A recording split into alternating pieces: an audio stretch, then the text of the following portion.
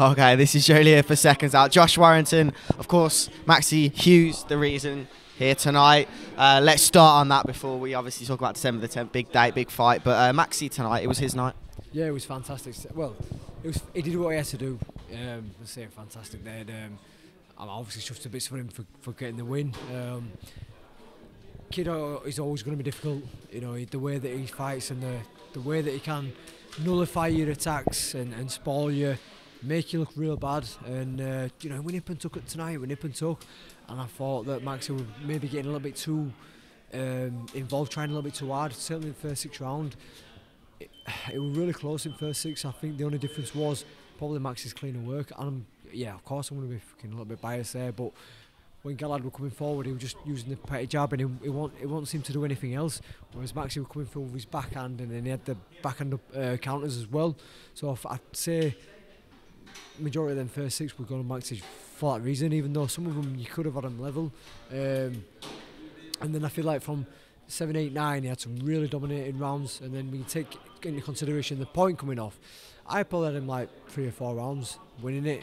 You know, it's crazy really, because if he don't get that point taken off, one judge has a minute drawing, and then one of them has him losing. So you know, it's a draw then, isn't it? So yeah, crazy, but chuffed to bits for him. And you know, obviously people will say, "I fucking probably all this static because it's Barry." No, just because I know a slippy opponent Barry can be, and if he'd lost tonight, then the fucking big Ryan Garcia fight, or the Devin Haney fight, or the Lorga Linares fight, it goes pissing out window. So yeah, I'm just chuffed to bits that he was able to do it tonight. How much did you play in the build-up? Obviously, being that you fought Kid Galahad before yourself. Just in terms of technical advice, to be fair, I couldn't help really with sparring because of my jaw and stuff like that. I was able to join him with some circuits and motivate him in that sense, but everything else was just tactical. You know, I couldn't really do anything with sparring because of my jaw. But yeah, just bits of technical advice I give him and make sure he keeps his head. Cool. Okay, December 10th, massive fight, first direct arena in Leeds. Been there before, but Mexican, another tough Mexican. How did you see this fight playing out? I just want to close the show early now. I enjoyed myself last time against Kiko Martinez, obviously, apart from the last round.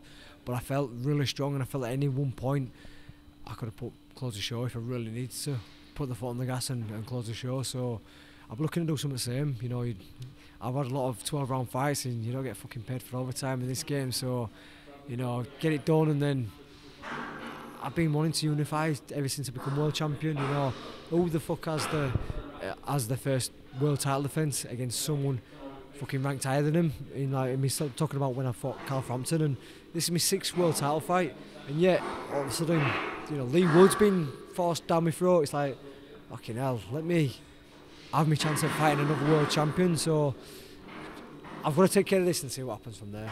And obviously, on the horizon, December 10th, all that matters at the moment, but on the horizon would be a massive fight with Leigh Wood, whether it be in Leeds or Nottingham, we wouldn't know yet.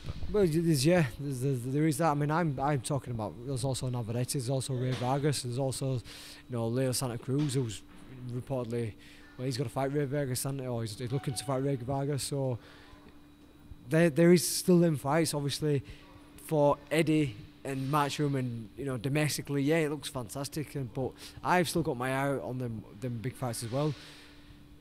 Business-wise, it might make sense to fight Nottingham Island Road against Leigh Woods. So we'll just wait and see what comes up on the table. Just very, very quickly on Shakur Stevenson, obviously moving up from super feather, fought and won last night. But what do you make of that? He's now at lightweight.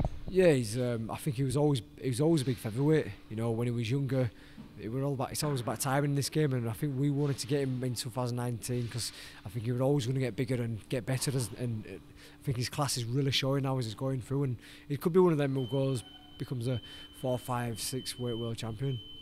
Thanks so much, Josh. See you December.